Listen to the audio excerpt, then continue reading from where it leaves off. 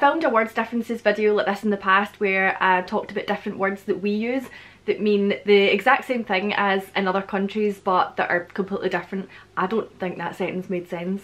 For example, what yous call fries, we call chips. What yous call chips, we call crisps. You say pop in the hood, we say pop in the bonnet.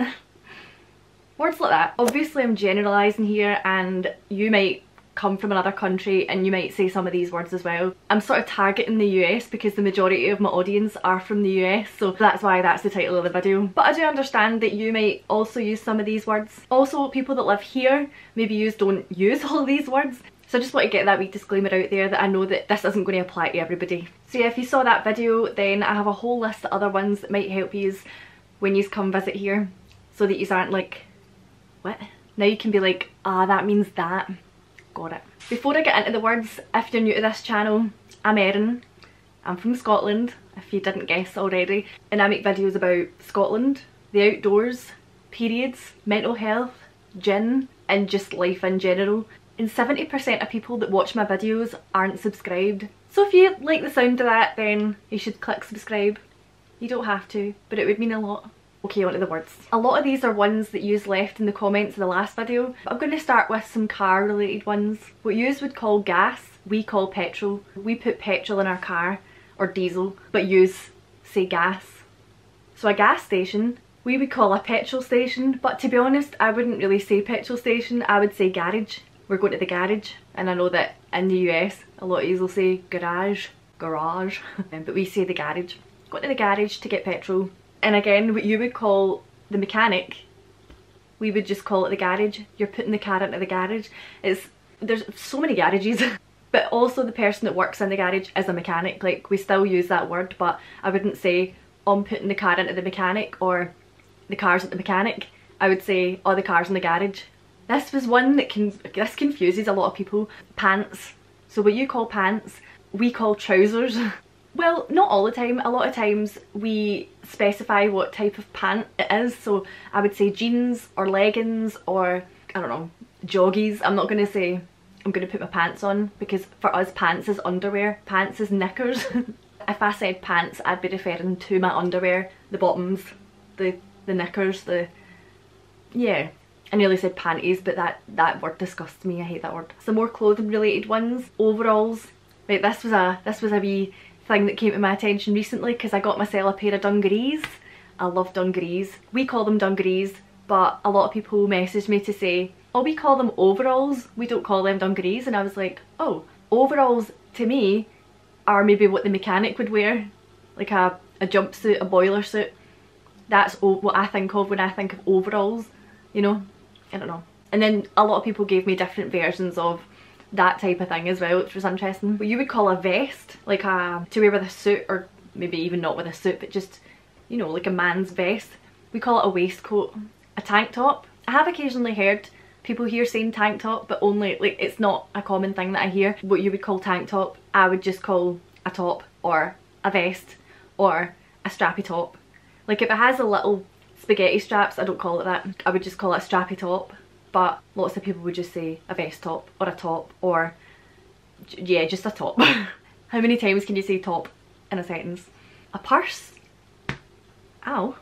What you would call a purse, I'd just call it a bag or a handbag. So I've left my handbag on the train. You would say I've left my purse on the train, but a purse for us is a wallet. So I'd put money in my purse and I'd keep my purse in my bag, if that makes sense. A clothespin, we call them pegs. Clothes pegs. That's a simple one. A line, you're standing in line. We say queuing, we're standing in a queue. I would never say I'm standing in a line. I would say I'm standing in a queue, or there's a big queue. There's a big queue. Right now there's big queues outside the supermarkets, but I wouldn't say there's a line outside. A line here is something completely different. Jelly. We call jelly jam. This is where it all gets quite confusing. So your jello, we call jelly, but your jelly is our jam.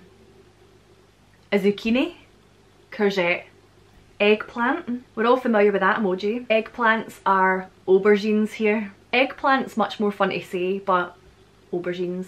Spelled like aubergines. No, it's spelled like aubergines. Anyway, cilantro. I don't even know if I'm saying that right, because I know that you say it like cilantro. I don't know. Cilantro. It's spelled like cilantro. Here it's coriander. And I hate coriander. Hate it. Oh. Also, coriander is a herb, but I know that you say herb. But to me, I would just be saying herb. If I didn't pronounce the H, it would be herb. But we call them herbs. Poor H getting left out. But to be fair, coriander and cilantro come from the same plant, but they have different uses. In lots of places, the stems and the leaves are called coriander, and the seeds are called coriander seeds. But in the US, cilantro is the name of the stems and the leaves, and the dried seeds are called coriander. It's very confusing. Takeout, we all love a takeout. We call them takeaways. We don't say takeout food, it's takeaway food. Or sometimes a carry out, we'll get a carry out, but a lot of times here a carry out is alcohol. Go get a carry out, go and get some booze. Speaking of booze, a bar, we call them pubs. I would never say I'm going to a bar. I would say I'm going to a pub. Love a pub. Not been to a pub in ages. I'm a member of pubs. Nope. But yeah, I wouldn't say I'm going to a bar. But I was going to say we say bar crawl, but I would still say pub crawl. So never mind. The faucet. Tap. The water's coming at the tap. Do you know, I once met a West Highland Terrier dog called Fawcett. A closet. I would not say closet. We say wardrobe or cupboard. We don't say closet. If you're going to get your groceries or your grocery shopping, we don't say groceries. I would say I'm going for my shopping. I'm going for my food shopping. I wouldn't even say food shopping. I would just say I'm going shopping. And in Scotland, we say we're going for our messages. Not everyone says it here, but a lot of people do say I'm going for my messages. And when you say you're going for your messages, you know that someone's going for their food shopping. A restroom, I would say toilet. Where's the toilet? Just specify exactly what you want. Where's the toilet? Or if I'm being really polite, I'll say bathroom. But mainly I would say, do you have a toilet? Where's your toilet? Excuse me, where's your lavvy? I wouldn't say lavvy. I know that Canada say washroom. I don't know if that's accurate or where I heard that, but I don't know. I assume a lot of people in the US and Canada would maybe both say washroom and restroom, I don't know. But in a pub or a cafe or anything, an establishment, I would say, excuse me, where's your toilet? Bathroom if I'm feeling fancy, rare. I say loo sometimes for a joke, but oh, where's your loo? I do sometimes say it. Bog roll. I don't say bog. I don't know anyone that says bog. Lavvy is a Scottish word for lavatory, but I don't really hear that either. Cludgy. Cludgy is a great Scottish word for toilet, which I rarely hear anymore, which is a shame. Yeah, toilet all the way. In the last one, I think I mentioned soccer. So what you call soccer, we call football, and your football is, we don't have that, but our equivalent that's kind of similar to your football is rugby. We have rugby. Don't ask me the rules. Don't ask me what the difference is. I have no idea. I'm not into sports, but I know that that's, when I see American football, that it just makes me think they're playing rugby, but I know it's different. The field, what you call the field, I'd call it the pitch. Well, there's a guy streaking on the pitch. If, you know, the game, if there was a tie in the game, we call it a draw. I guess some people here would say tie, I guess. Like a tiebreaker. I wouldn't say a draw breaker. But when there's a tie, we call it a draw. I would always say it's a draw. Oh, also, speaking of food, in the last one I mentioned what you would call a lawn, we would call a garden. I sounded dead Scottish there, a garden. We call it a garden. But then I think someone said that they would call their vegetable garden a garden. Garden's somewhere that they grow veg. But somewhere that we grow veg, I would just call it a plot or a vegetable garden. But I'd say like a few of the elderly people I support have plots in a certain area, and they'll say I'm just going to the plot, which means they're going to go and tend their veggies. Yeah, like that, the plot. This is one that I think would divide a lot of people. Cookies. Cookies to me. Cookies are cookies. You call cookies, we call biscuits. Cookies are cookies. And also cookies, chocolate chip cookie, that's also a biscuit. Biscuits, what you call biscuits, I'm pretty sure we call them scones or scones depending on where you're from. There's a big debate about that, but scones, I say scone. But a biscuit is a scone, I think. Maybe they're totally different. I'm sure I've had this conversation with someone before. I might be mixing that up, but anyway, your biscuits look like scones, just saying. When you say you're going to get your shots, you're going to get your shots, you know. Here in Scotland are jags. And I think they're jags in some parts of England as well. Unsure about Northern Ireland and Wales. Or Ireland as well, don't know. Yeah, we'd say jags. A lot of places say jabs, but Scotland mainly say jag. But I know that you call them getting your shots. Shots here are just shots, you know, like shots, shots, shots, you know. Some more car related stuff that should have been at the beginning. Your blinker or your turn signal. I'd say my indicators. I'd call them, I wouldn't say blinkers. And I would say, I'd either say I'm indicating or I'm signalling, mainly indicating. I'm indicating, you know, showing people where I'm going. A fun one, right? Fun one. You ready? Aluminum, aluminium. We call it aluminium. Aluminum is just, you're not pronouncing the letters, you know, the way that you're, aluminium, aluminium, aluminium.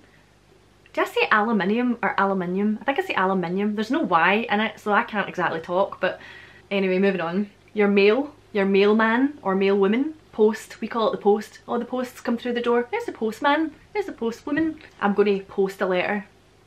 Zip code. Postcode, we love post, but we call it a postcode. Zip code's quite like that though, it's like zip code. Fall, here, the season fall is autumn. We call it, or autumn, sorry I've sounded very Scottish today. Autumn, I would never say autumn. I do not pronounce my T's a lot of the time. Autumn, fall. I love that, it's so literal, like why is it called fall? Because the leaves fall. An eraser, here we call erasers rubbers. And I know rubbers are condoms. We call condoms condoms, or in Scotland a lot of the time we call them Johnnies. Why am I suddenly talking about condoms? We're meant to be talking about rubbers, erasers. In school you'd say, can I borrow your rubber? Yeah, ha ha ha. Eraser. What you would call a flashlight, we say torch. Although I know a torch a lot of the times like the torch with a fire, but no, a torch is a flashlight here. A game of tic-tac-toe. We call tic-tac-toe noughts and crosses. Very simple. The highway or the freeway, here it's the motorway, or the one that we have, I don't know, I'm thinking of one nearby that's 2 lanes, we call a dual carriageway. The one with like all the lanes, 2 lanes, 3 lanes, 4 lanes is the motorway. The crosswalk, here is the zebra crossing. I'm so glad I didn't do an American, sort of American accent for all of these words because that would have been embarrassing, but yeah. Crosswalk. Don't know what it was about crosswalk that made me want to do the accent, but I was feeling it there. But zebra crossing, or zebra. I don't say zebra. My friend Amy says zebra, which I find very strange because I see that as an American pronunciation. Can't even say pronunciation. Ones that I've noticed and I've heard people saying in the US, and I see people like YouTubers and people and things saying these things all the time. When you would say, I forgot my purse at home. Okay, let's not use purse because that's confusing. So I forgot my phone at home. We wouldn't say I forgot my phone at home. I'd say I forgot my phone, or I would say I left my phone at home. I left my phone in the house. I would never say I forgot my phone at the house because that's just not a sentence structure that we use at all. You wouldn't say you forgot something at something. You'd say you forgot something and then you say where you forgot it, but you wouldn't. I don't know if I'm making sense, but we just don't say that. And the one that I have a bit of beef with it, right? I could care less. If you could care less, it means that you care. You mean to say I couldn't care less. It means you couldn't care any less. But if you could care less, it means that you care. Does that make sense? It's I couldn't care less. That's all I'm just saying. I'm just saying, don't come at me. Just pointing it out. So those are some US/UK/Scotland/British in other countries word differences. Let me know if you have any others down below. I'll leave the last video in the description. I'm going to film a video about my USA airport experience because it was nuts and I met a lot of interesting people, so I want to make a whole video about the people I met. If you're interested, I have a video about, it's a story time about when I met 2 Americans on a train in Scotland. It was just nuts, and then it was what happened when I met them, and then what happened when me and them then bumped into 2 Scottish people that were just nuts. And yeah, go and watch that video if you haven't seen it. It's exhausting. Anyway, that's the video. Thanks for watching. Just to let you know as well, I have a Patreon page. If you want to get involved with Patreon, you can become a patron for as little as £3 a month. Don't forget to subscribe, click the notification bell if you want notified of when I upload. Hope you enjoyed this, and let me know what other kind of videos you want to see in the comments below. Let's all have a discussion about our different words. Okay, bye!